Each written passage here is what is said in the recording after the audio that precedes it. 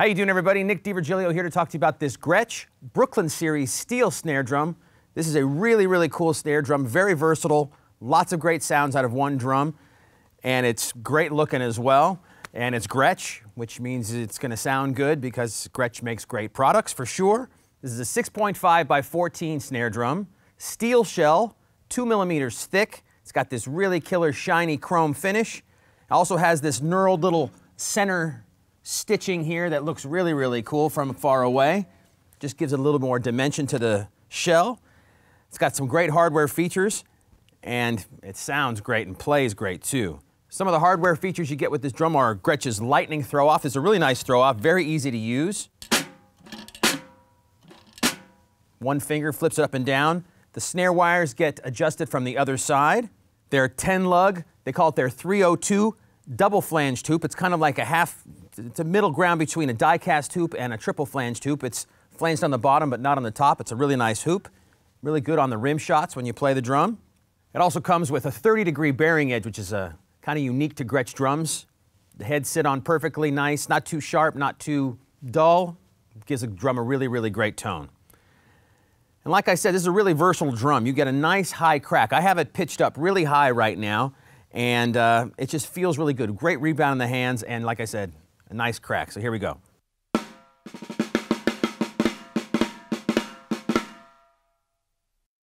That rim shot will cut through any mix for sure. Live, studio, doesn't matter where you are.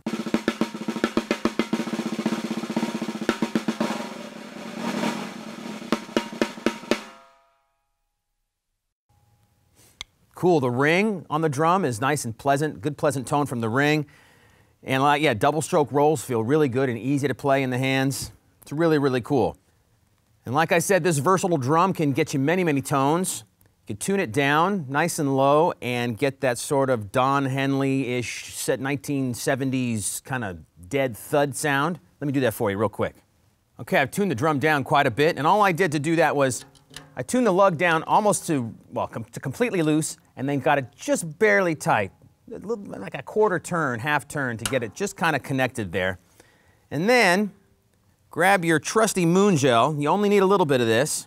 You can use tape, although I don't recommend tape, or wallet, anything like that to give it a little bit of dampening. But a little half piece of moon gel works really great.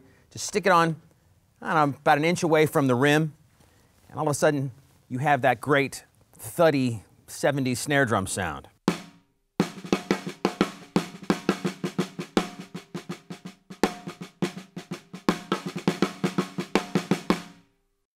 You can even go even lower if you want to. Tune the bottom head down even looser, and you even go even lower pitched.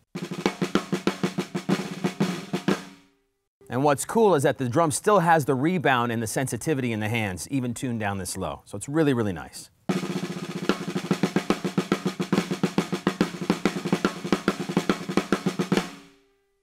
All right, and then if you want to get back up to that cracking kind of cut through anything kind of mix, just tune her back up and you're good to go. All right, the drum is back up to its high pitch, and that took just seconds to do.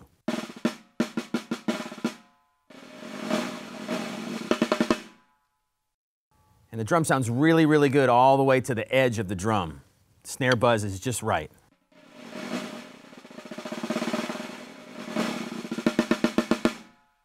Then the great crack right back in the center. This is a really cool drum. So if you're in the market for a, well, beautiful, great sounding, versatile drum, this Gretsch Brooklyn Series steel drum could definitely be a good option for you to check out. If you need any more information, just contact your Sweetwater sales engineer.